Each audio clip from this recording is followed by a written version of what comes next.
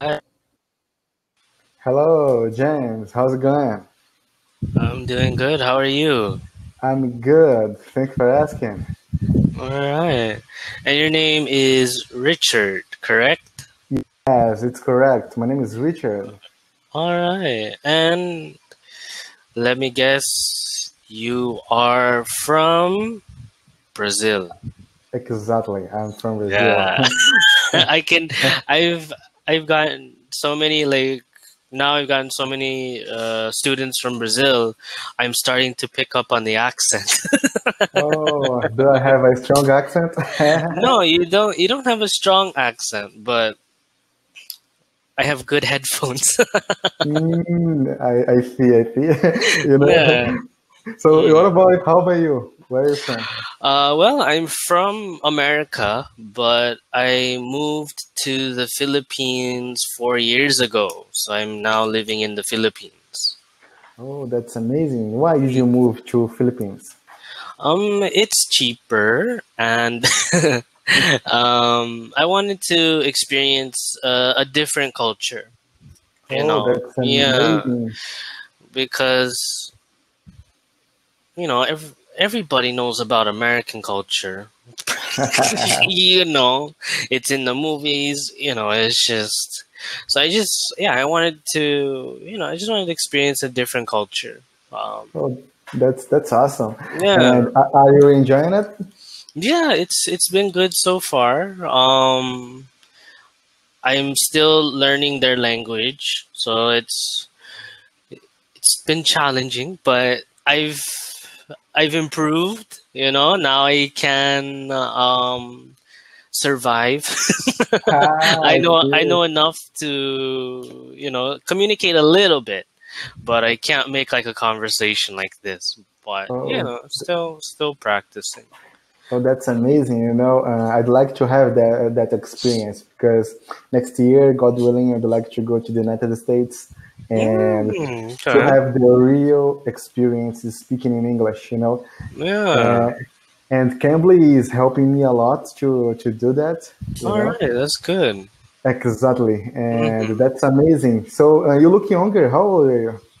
I'm actually guess. Well, how old do I look? How old do you think I am? I think you are maybe 25, 26 years old. Oh, wow. Actually, I'm 29. 29? Oh, that's Yeah, nice. I'm actually 29. Yes, I'm 22, Oh, and okay. All yes, right. Nice. I I have never traveled abroad, but I'd like to. It will be my first experience.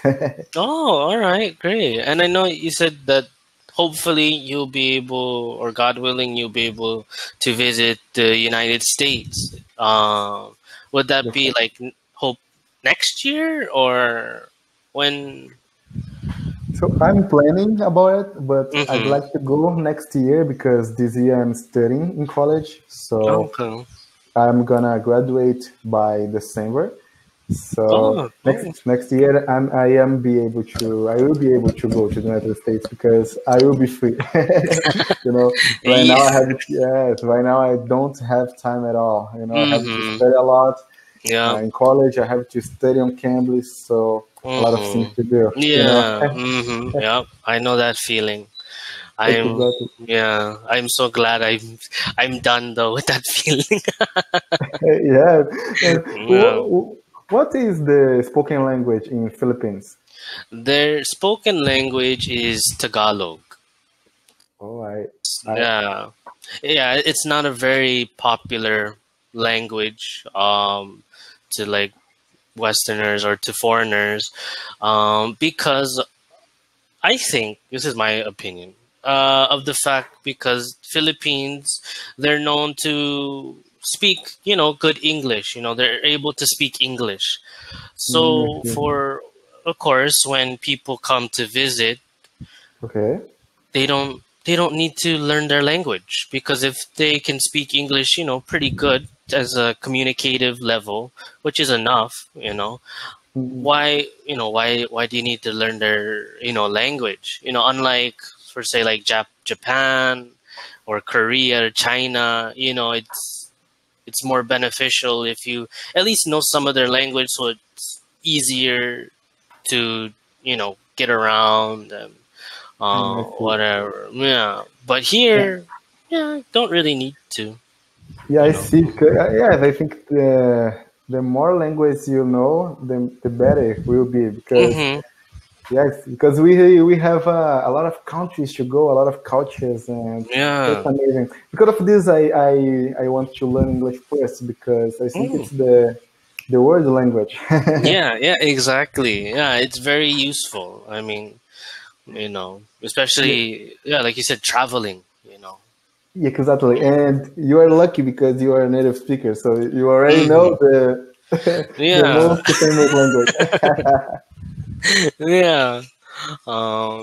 But I think because I've read somewhere it's like a research, and they said that people who are bilingual, so for example, like you, because you know Portuguese and English, um, they learn another language faster or quicker compared to someone that only knows one language.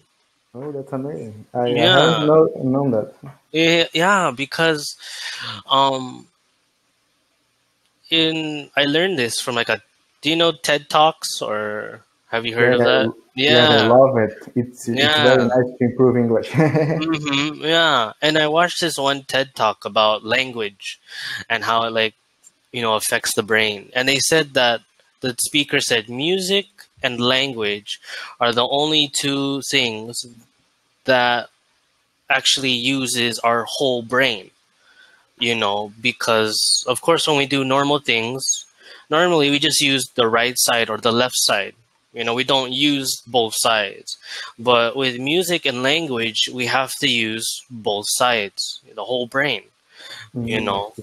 And so I think that's why people that are bilingual, it's why they learn quicker is because their brain's already used to that.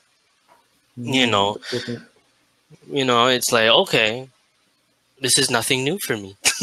yes, So it's a little bit quicker. But for someone that only knows one language, it's a little bit more difficult because they have to train their brain to do that and yes, think like that. So I was like, oh wow, it's interesting. yes, exactly. Do you think uh, when you learn another language, you become more intelligent? Do you think it? Yeah, maybe at some point. I mean, yeah, because you gain, n- you gain knowledge. You gained new information.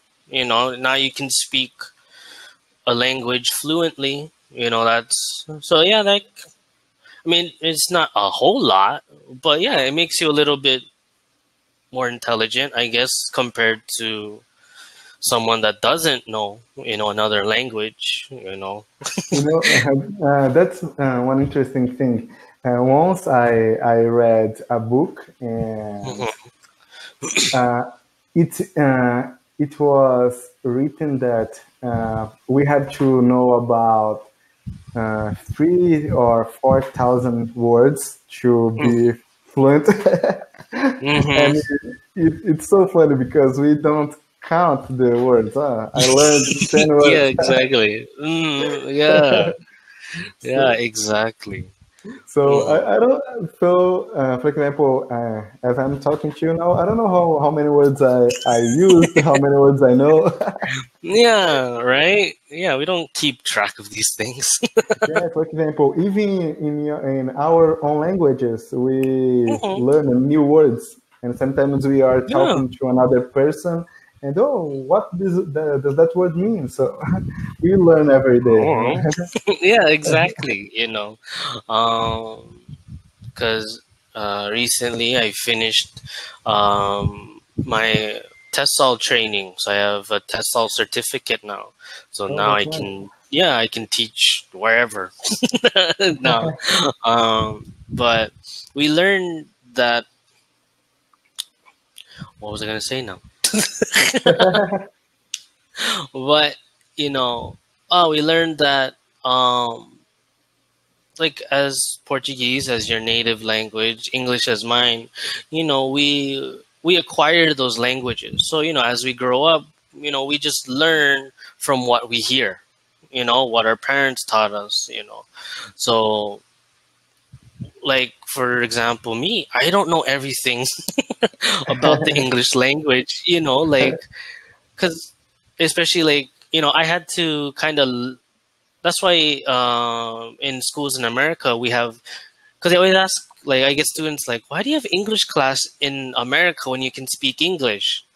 Well, it's because we're learning the grammar part, like we're learning about now the technical part, because Exactly. yeah, we know how to speak it, of course, but then what does this all mean? Yes, people want to become better, right? Yes. For Yeah. example, yes, we do have Portuguese subjects, so it's Yeah. very good because we can learn about the grammar and how to Mm-hmm. write too much better, you know. And but Yeah. sometimes, because if we only if we don't study it, if we only speak Mm-hmm. with people, we use a lot of slangs and Yeah.